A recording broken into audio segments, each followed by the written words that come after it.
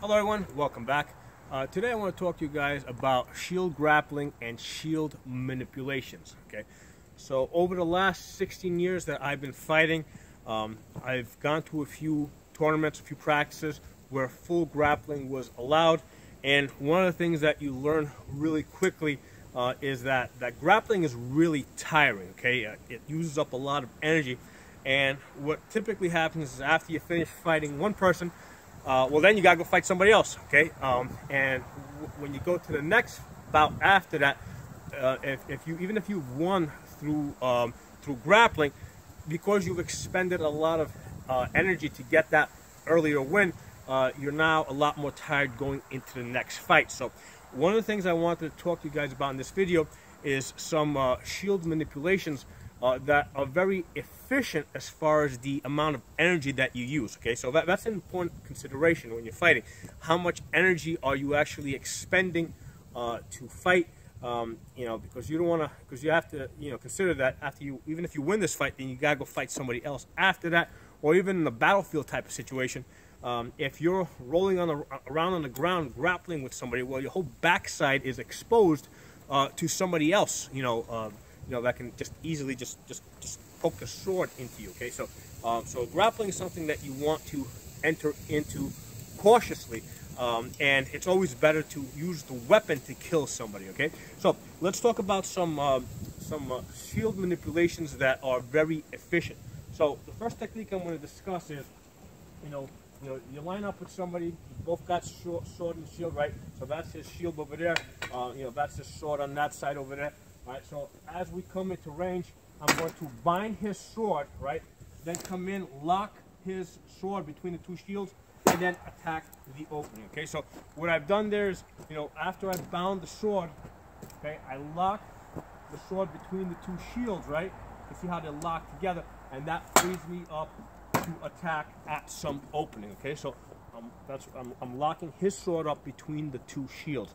So that's a technique that I have found very effective, especially against HEMA fighters who are, particularly I-133 or I-33 or 133 practitioners that are very big into coming into measure and get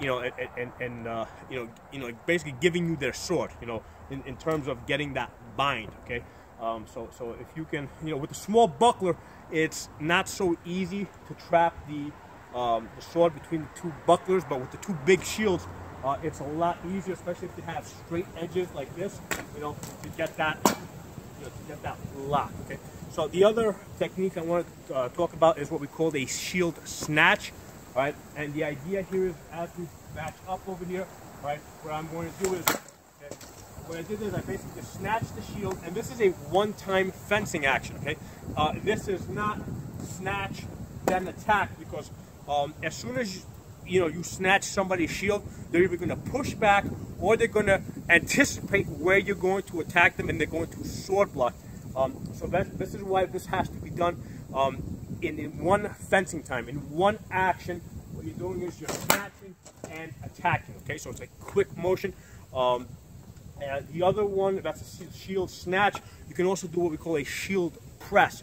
So with the press, as we line up, I'm going to press and attack over there. So I'm pressing the shield, and when you press on somebody's shield here, that's going to bring the shield in over there like that. So as it comes in, it prevents them from bringing the shield back up and blocking the backside of their head.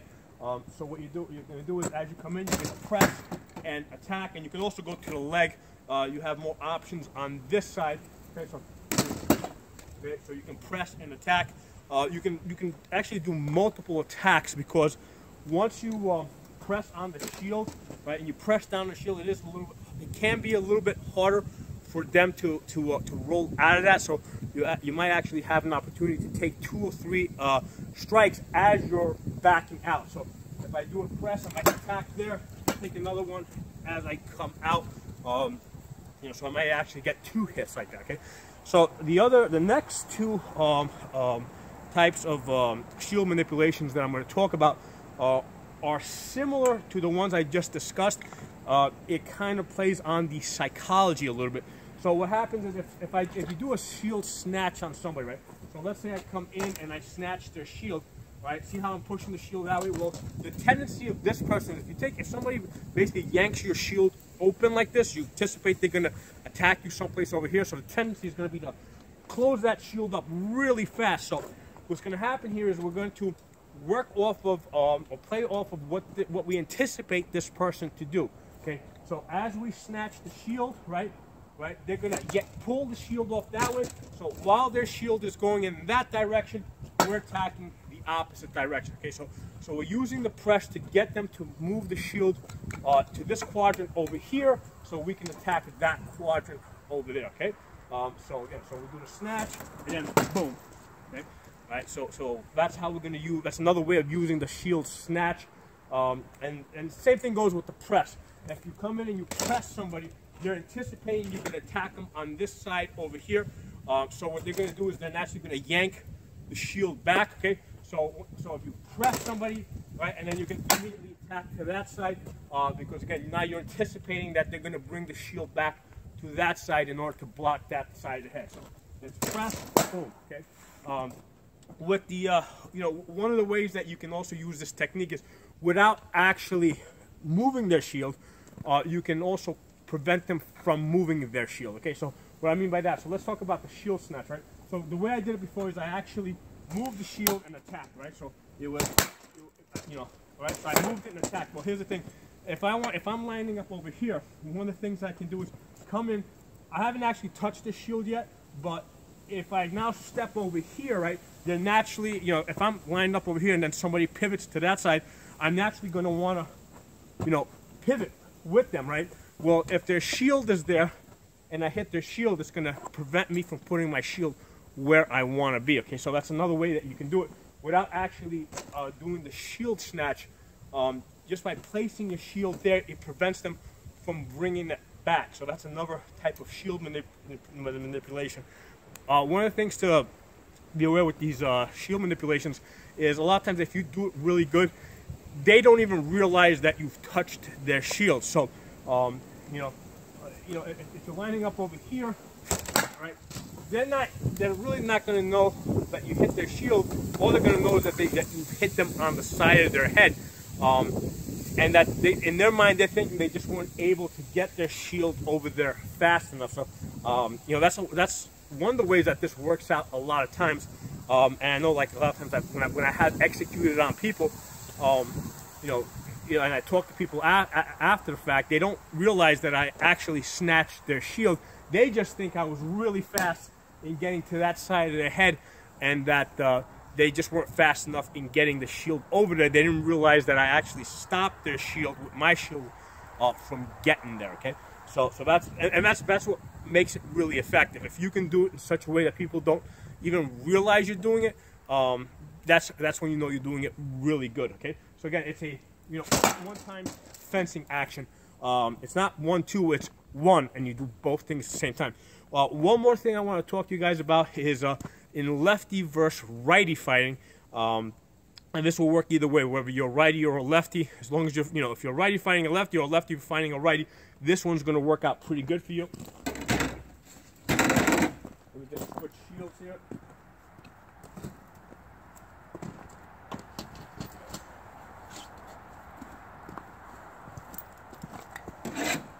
Okay, so he's a righty, I'm a lefty now. Okay, with the righty versus lefty fighting, basically both shields are on the same side of the body, so we're basically both fighting to cover this angle. Because basically, if you're a righty and I'm a lefty, the swords are on the same side, so we're both basically attacking on the same side.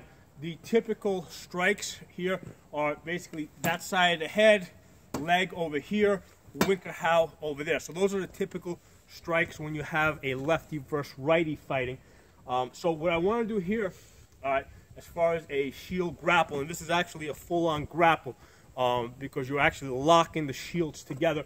What I'm going to do is I'm going to threaten that side over there to get him to move the shield over. Okay, so when I threaten over there, he's going to move his shield over, and what I'm going to do then is I'm going to hook the back side of his shield like that and press it forward, and then that's going to allow me to attack over here. Okay, so what I'm doing is I'm basically hooking the guy's shield and bringing it down like this, which is going to rotate them, they're not going to be able to come back unless they're extremely strong, unless they're a lot bigger than you. And even if they are, your sword's going to move a lot faster than their body is. So if you can hook the back side of the shield and bring it forward like that, the back side of their head's going to be open over there.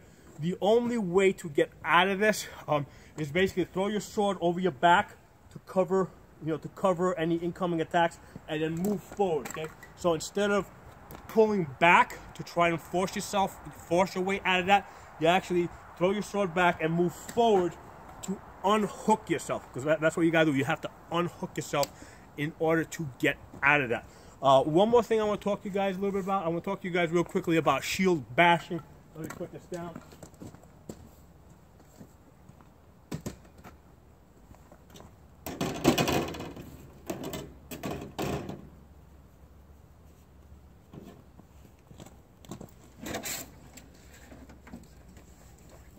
All right, so let's talk about shield bashing for a second. If you give somebody that's who's relatively untrained with a shield, right? You give them a sword and shield, right? And they're fairly new. They're gonna basically try and hit you with the sword, right? They're gonna see that you're blocking everything because they don't know how to work the sword to get against the angles of the shield, and they're gonna get frustrated. And at some point, they're gonna start trying to hit you with the shield. Okay, so here's the thing to understand with trying to hit somebody with a shield, right? A sword is light and quick. Okay, that tip, okay, it's moving at about 100 miles an hour, when I'm moving it fast. Okay, if you shield bash somebody, right, maybe my shield is moving forward at 20 miles per hour, so you have a light quick sword here, you got a heavy slow shield here, right? So quick sword, heavy slow shield. If you can't hit somebody with a quick sword, what makes you think you're gonna hit them with a slow shield? Okay, if you've got two people and they're lining up, right, and you got this guy's trying to hit me with his shield edge, right, because he can't hit me with a sword. Well, if I can block his sword, I can also block his shield. So if he's trying to hit me with a shield, I mean, that's big and slow. I mean, I can easily block his shield strikes with my shield. And here's the thing with the shield strikes, okay? This is my guard that I normally want, right? That corner's blocking my head, that corner's blocking that leg, that corner over there is blocking my rear back there, okay? So when you go to shield bash somebody, look what I just did. I just opened myself up. So if I'm gonna try and hit that guy over there, okay, right, that's gonna open me up here, okay? The only other option I really have is if I try to go up high like that, well, that just opened up everything over there. So against an experienced opponent, right, if you get out of your guard and you try to hit them with the shield, you're gonna get hit because you're a lot slower. Your shield strike is a lot slower than their sword strike, okay? So that's one of the things I have found repeatedly. People that try to shield bash, get hit because, again, the shield is just slower. The shield is a lot better at blocking. The sword is a lot better at hitting. That's how this weapon combination works. So I hope you guys enjoyed that. If you got any questions, comments, feedback, put in the comment section. If you're not a member of the channel, subscribe. I'll see you guys next time.